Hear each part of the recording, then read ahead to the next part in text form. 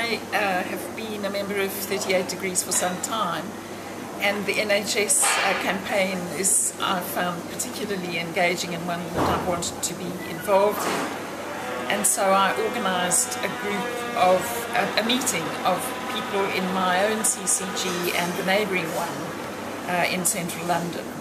The reason I was here today in London to see Norman Lamb, the Health Minister, was to, as a 38 Degrees member from the West Midlands.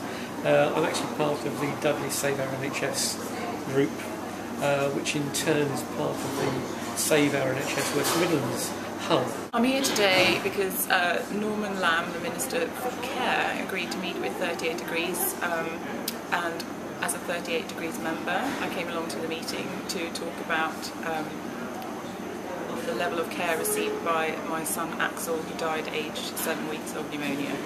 I'm really happy that so many members of 38 Degrees are backing this campaign, but now is not the time to give up. We need to build the pressure, because the fact that Norman Lamb agreed to this meeting means that our opinions matter, and there's not a lot of time left. This is due to start being implemented on the 1st of April this year, so we need to keep the pressure up. And people are particularly concerned about what seems to be in the regulations, that our CCGs are going to have to tender for this outsourcing of services. They don't want tendering universally any more than I think most 38 Degrees members do. However, we didn't really get any assurance on that from the Minister. I mean, he kept saying that it was in the regulations that they were not going to be forced to tender by monitor. But our worry is that Clause 5 is very clear that tendering is going to be a requirement, and so we're hoping that what will come out of today's meeting is that they will clarify that, so that it's beyond doubt for CCGs not to be worried about facing legal action from private companies who want to supply services to the NHS. What's next for Campaign on the Ground in the West Midlands is that I'll be going back and reporting to people in Dudley, in Solihull, in Birmingham, Redditch and Bromsgrove, and all the other areas that are pretty much of a mind to resist what's happening at local level as far as possible, but fortunately are also aware of the strength of working as a region and as communities as well.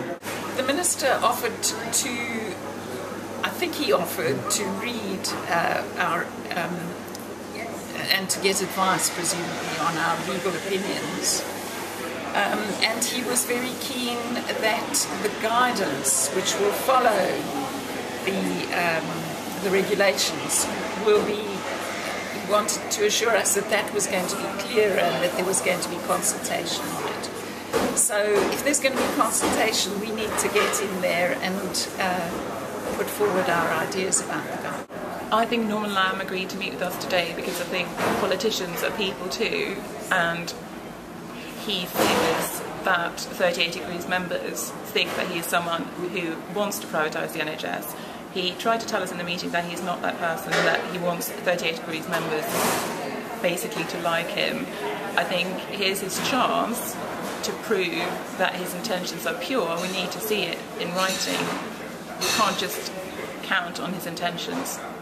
It is in some ways a surprise that Norman Lamb agreed to see us. 38 Degrees is a relatively young organisation, and it just goes to show how far we as a movement, and I do stress that as a movement, we're not part of an organisation, it's a ground-up movement of opinion and people taking action, which has given us enough weight to claim a meeting which overran by some way with the Minister, his legal advisors and civil servants, and we were listened to.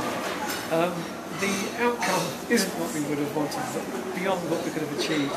But we're there, and there's a good opportunity for us all to press this advantage now. People are listening, And that's people like you that are listening, and you can actually make people listen to you too.